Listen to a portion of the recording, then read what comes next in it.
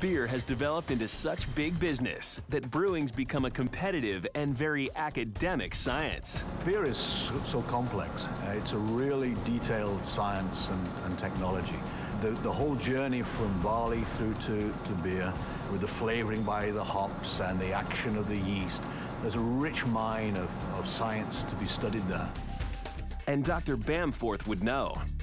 He runs one of only 2 brewing programs in the U.S. at the University of California at Davis, where students can actually earn a master's degree in the art of brewing.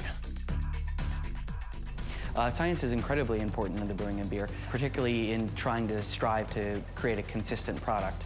Every aspect of beer is studied, from the color to the taste, and right down to the consistency of the foam. And why are they so interested in foam?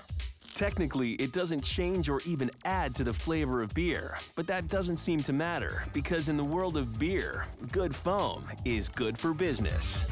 Currently, I work on beer foam, so I look at what kills good beer foam and how to make a good foam more stable. The machine that we use to test it basically turns the beer all into foam and then measures the rate of collapse of that foam.